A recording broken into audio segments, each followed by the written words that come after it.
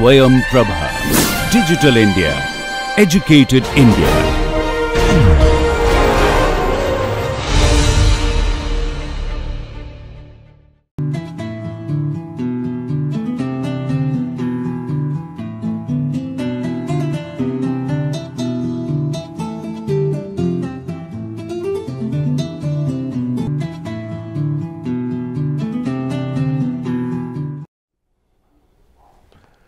Hello and welcome to this 17th lecture of this particular series on surface engineering.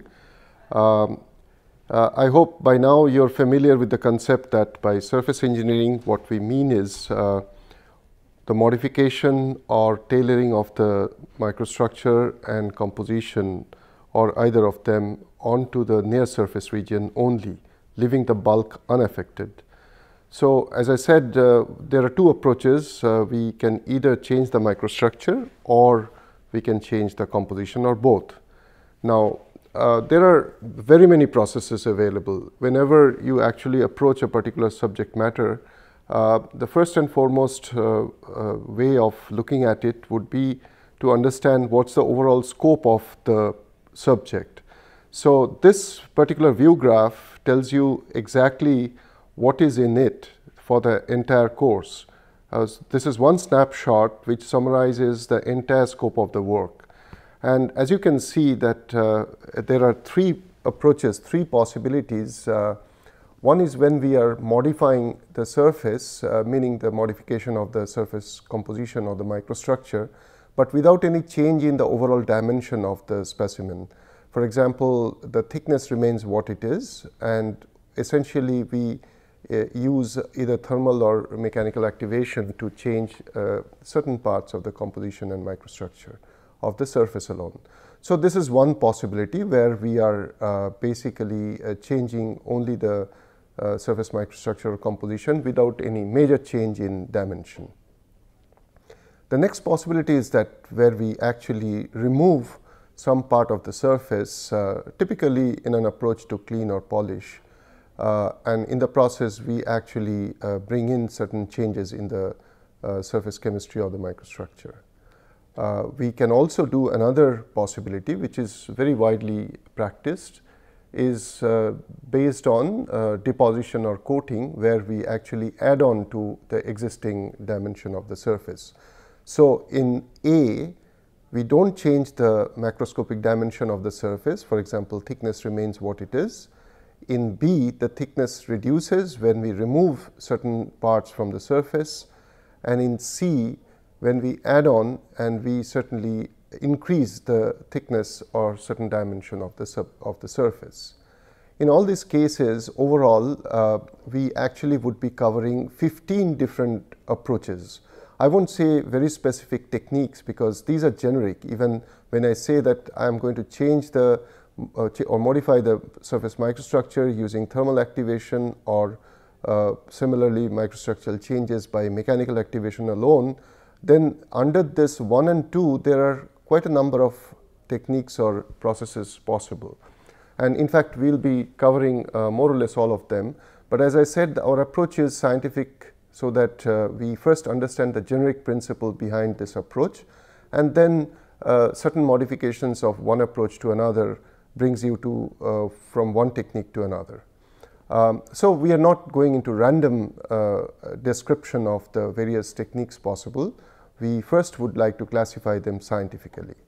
And in this approach, for example, under A we have possibilities of thermal or mechanical activation for change in microstructure, and similarly compositional changes are possible by using diffusion or high energy processes, even chemical reaction for a very thin layer. Likewise, there are very many possibilities. So, we will go one by one systematically. So, first we are talking about approach A, where we are changing only the surface microstructure and composition without any major change in dimension of the surface. First, when we talk of change of microstructure, as I said already, we can do it either by thermal activation or by mechanical activation. So, what does it mean? For example, when you are changing the microstructure alone, and not changing the composition by thermal activation, essentially you are exposing the your specimen or the sample to elevated temperature, and diffusion may take place, certain phase transformations may take place, and in the process the surface actually acquires a slightly different microstructure. And this could be substantial or this could be marginal. For example, when you expose a semiconductor material for annealing or a metallic system for stress relief, you essentially are only changing the state of stress, and in some cases also distribution of the domains or the atomic arrangements onto the surface. Similarly, the semiconductor materials are often exposed to rapid thermal annealing, where only a certain depth from the surface. So, you actually apply a flash of light, which could be a laser light or a thermal flash, because of which the surface gets activated thermally up to a very thin distance from the surface towards the core, and only a few atomic layers on the surface undergoes thermally activated diffusion and atomic migration, because of which certain stress relief operations take place, or certain reorganization of atoms in small length scale. In case of steel, a very routine and a very standard technique is to harden the surface by way of just heating it either by flame or by induction, electromagnetic induction, or even using an electromagnetic wave called laser, so that the surface from this from the top of the surface unto a small depth from the surface gets heated up. So, within a very short time you actually apply a pulse heating, and because of which the surface gets heated up. Now, while heat transports from surface to the core, within a very short distance the temperature comes to a very low level. So, as a result, the bulk of the material remains at room temperature, only the surface gets heated up. And because of this heating and cooling cycle, the microstructure undergoes certain change, and in these three cases in particular, surface hardening, induction hardening and laser hardening, the room temperature microstructure, which is ferrite pearlite combination, reaches austenite stage, and then subsequently austenite is quenched by self quenching to room temperature, and in the process we see transformation of austenite into martensite, and as a result the surface gets hardened. So, this is a standard technique for hardening the steel surfaces.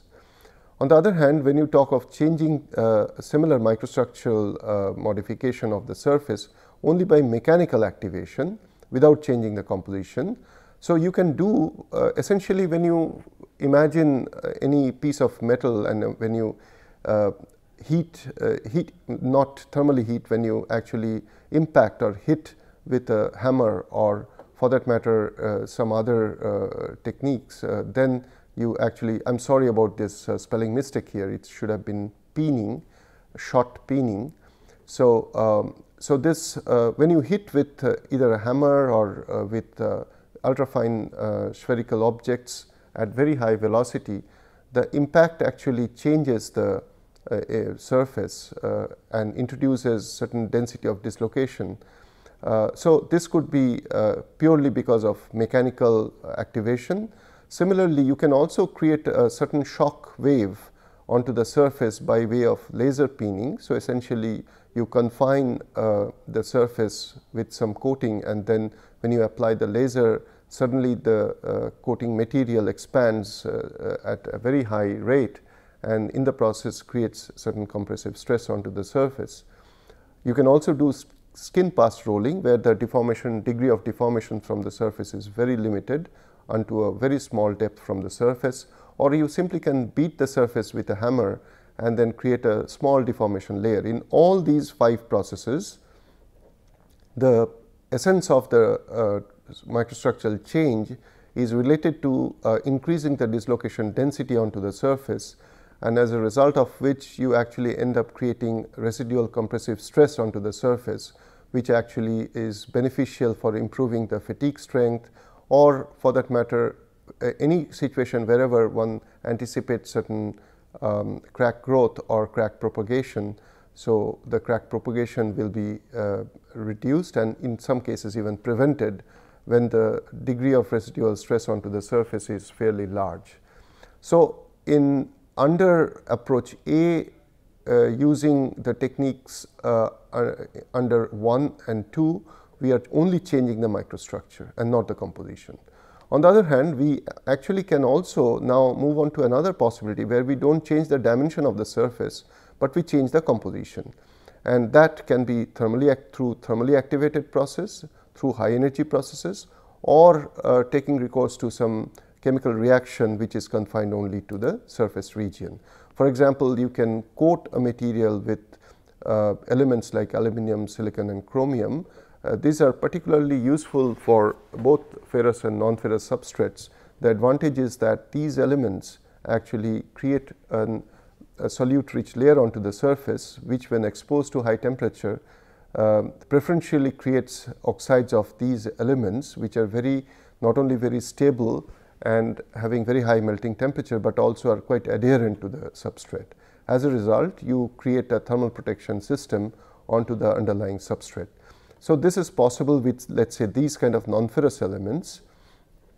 Similar protection is also possible on metallic systems by way of introducing the interstitial elements like carbon, boron or nitrogen, which in turn can create their compounds. So, interstitial compounds which are extremely hard and wear resistant.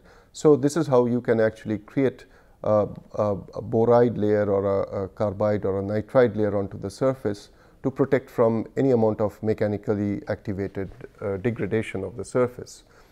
We also can apply thermal activation for controlled grain orientation or even microbial growth onto the surface, so that the surface composition, again very thin region, undergoes certain change in composition, and as a result there could be certain amount of protection or some other activities or properties are enhanced. We can also do opaque cementation, which is very similar to diffusion coating. Essentially, this is completely a solid state process. So, wherein you actually pack the component inside a box and then expose the box or subject the box to a high temperature, so that the diffusion takes place. But here the diffusion pack contains not just the diffusant, but also certain activators and catalysts and so on.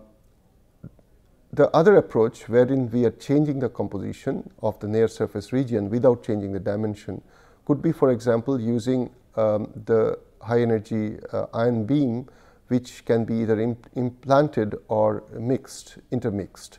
Now, here essentially you are now instead of, like in case of shot peening or ultrasound peening, you actually, in shot peening in particular, you are throwing small spherical objects at very high velocity, and in the process creating residual compressive stress by increasing the dislocation density onto the surface.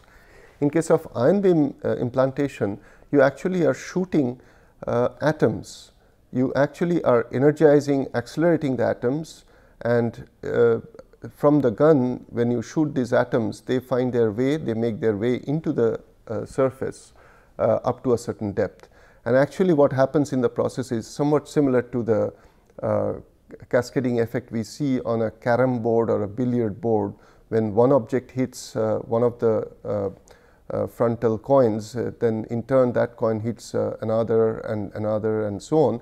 So, you actually see a chain reaction or a cascading reaction, and in the process the ions which are implanted onto the surface reaches up to a certain depth below the surface, and over a period of time the overall composition of the near surface region, which could be just a few atomic layers from the surface, gets modified. We can do a similar implantation in a plasma environment, and this is typically called a plasma immersion implantation processes, and these are certain characteristics which are fairly beneficial for non-line of sight implantation. I must clarify that when you talk of ion beam implantation, you essentially modify exactly the point that you are seeing. So, it is called line of sight process, whereas in plasma immersion processes it need not be exactly the line of sight process. Finally, we can also change the surface composition by very thin chemical reaction layer created at room temperature by way of certain very specific chemical reagents. So this is what we have just discussed, the modification of surface without changing the dimension. The next would be when we are ready to remove a part of the surface, and this essentially is a process where which can be again through mechanical activation or mechanical means, by removal by electrochemical means, or removal simply by chemical attack. So in these three approaches, you are talking about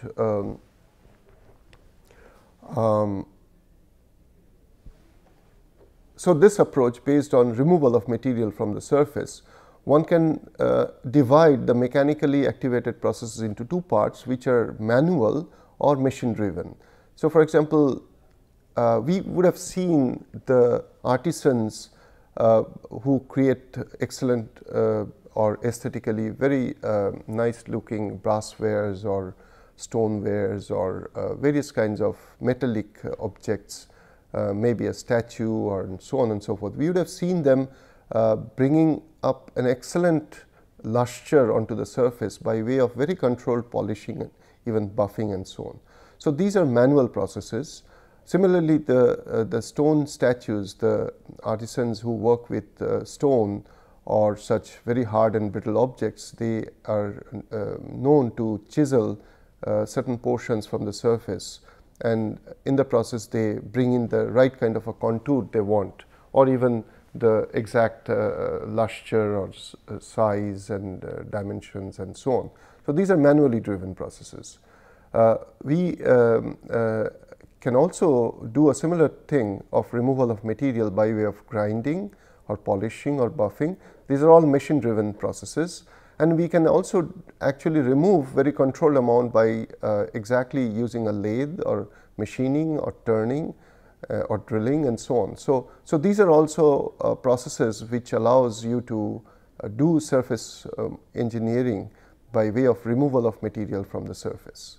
And by now I hope you understand that when we talk of surface engineering, we actually are talking about all possible kinds of engineering materials, which can be simply a metal piece or a semiconductor chip, or it can be a polymeric object, it can be a ceramic product, it can be a refractory, it can be a tool, it can be even a stone, or it can be a brassware or a cast metal or any of these. So whichever solid has engineering objective or is used for engineering purpose or engineering utility, if we are taking care of their life, their design, their aesthetics, or their protection, or their reliability or safety issues by way of changing the surface microstructure and composition, we certainly call it surface engineering. Now, removal based surface engineering methods can also employ electrochemical means. So, for example, it can be simply electrochemical polishing or removal from the surface, electropolishing. Either it can be continuous or it can be through pulsed mode. We can do electro discharge machining. Similarly, we can do plasma cleaning and etching. We can do focused ion beam etching and so on and so forth. So, for example, this is very precise, but is confined to a very small region. In fact, we are talking about certainly less than micrometer. So, we are talking about anything between 10 nanometer to about 100 or few hundred nanometers. So, something can be as small and as precise as ion beam etching, or on the other hand, something could be as large and wide like electropolishing, where we actually are removing from a fairly large surface area. But for talking about surface area or typical industrial practices, we actually can also go in certain kinds of hot dipping processes. Say, for example, when we move into the chemical processes, where in case of electrochemical processes, we need electrolyte, we need two electrodes, the anode and cathode, and we certainly expect ionic transport within the cell and electronic transport outside the cell. So, essentially we have a complete galvanic cell there. But in case of chemical methods, we don't necessarily employ a situation where transport involves a movement of electrons and ions. But certainly there are dissolution by way of some chemical which actually employs control attack onto the surface. So we can do dip cleaning or degreasing. I mean, this is very common in mechanical devices, particularly automobiles or any moving parts. We can do chemical polishing or dissolution, which removes, for example, certain oxides or certain undesirable substances from the surface. And we also can do etching, which is very controlled and selective. Can be both uniform etching, where we actually remove from the entire surface area, or we can remove selective removal. We can employ selective removal by way of etching when certain constituents onto the surface they are attacked and not the rest. So this is how we actually can do surface engineering by way of removing materials from the surface. We can also now think of another possibility, which is in my opinion one of the most widely employed approaches is when we add on materials to the surface. So when we coat or deposit, and that we can do through one of these three possible approaches by way of chemical deposition, physical deposition, or electrochemical deposition. There is hardly any precise distinction between these two terms, but the generally accepted convention is to mention or invoke deposition when the deposit layer is fairly thin, and by way of thin, again the convention says it should be less than a millimeter, whereas when you are talking about coating, you actually are referring to situations where you can build up materials not only millimeter but actually several millimeters. But then this is a distinction which is very loose and not very precise. I must also mention here that when we talk of these coatings or deposition processes, this actually, though it is surface engineering, but this actually is the precursor of now which is a fairly exciting possibility in manufacturing engineering called additive manufacturing, where we build in layer by layer and eventually create a complete component. So there the additive manufacturing process is essentially based on the foundation is laid by the science behind addition assisted surface engineering.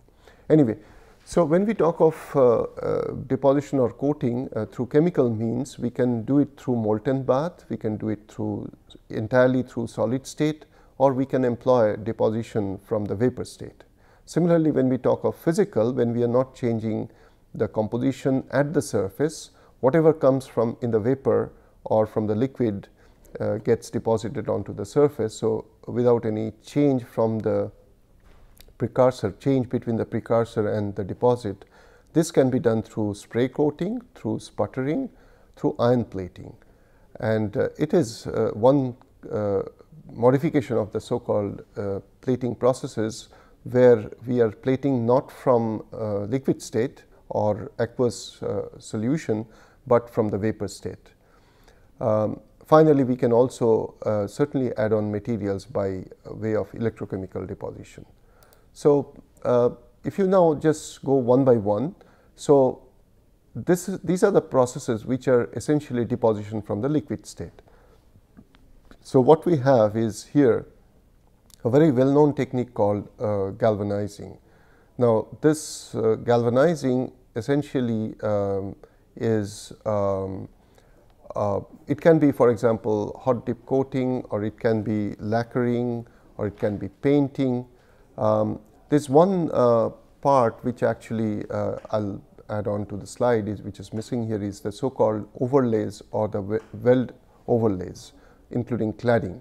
So you actually can add on to much thicker layers onto the surface by way of this kind of add-on or deposition processes, where you can add on thick coatings. You can do in the solid state, you can have roll bonding, you can have pack rolling, you can have diffusion bonding, wherein actually in roll bonding you actually allow two separate layers to be rolled together, mostly in the cold rolling condition, and the two layers or the two thin sheets can diffuse and bond with each other, and then in the process you actually cover one layer, one sheet with another which is thinner, and that is how you can protect the thicker one. So, you can do either by similar roll bonding or pack rolling. You can also do diffusion bonding, where the two layers can actually bond with each other through thermally activated diffusional process. You can do, for example, now these were the chemical changes. So, essentially we were able to change. So, first one what we saw was through the liquid or molten bath. The second one is solid state, and then now we can also do such chemical changes onto the surface by way of depositing from the vapor state. And this could be chemical vapor deposition, this could be electrochemical vapor deposition, or it can be simply physical vapor deposition. The differences being, of course, that in CVD there is a difference between the composition that you develop onto the surface, because the deposition also includes certain limited level of reaction happening either in the vapor state or after arriving onto the surface, mostly at the vapor state itself. So, what you deposit is composition wise slightly different than the precursor. The same thing can happen in electrochemical vapor deposition, but in physical vapor deposition there is no change in composition from the precursor onto the surface what you deposit. So, this is how you actually, all these processes of 9, 10, 11 are processes where you are actually adding on to the materials by changing the composition of the surface. You can also create you can create a new surface or a add-on material by way of spray coating, but here you do not necessarily change the composition onto the surface. Say for example, you can use plasma spray or plasma deposition, you can use thermal spray, you can use high velocity spray, and these are slightly different than most of the techniques we have discussed so far. In so called high velocity spray, the spray velocity of the particles that are impinging onto the surface can be close to supersonic or maybe even greater than supersonic speed. So, speed wise this actually would be only second to the ion implantation speed. Otherwise, all other processes that we have discussed so far, all other spray or the deposition processes, they are fairly low velocity processes. We can also have a situation where we have this sputtering, or we can have reactive plating, we can have ion plating. Now, in sputtering and reactive plating, we actually are talking about change which is only physical in nature. Similarly, we can have these ion plating deposition processes or plasma electrolytic oxidation processes. So, we are changing the composition here, and through a certain chemical reaction which essentially converts certain species onto the surface into its oxide layer. Now, finally, we can also think of electrochemical processes where we actually are depositing the material or plating the material. We can do electro-co-deposition, where we can actually deposit multiple cations onto the same surface, having different anodes, but a single cathode.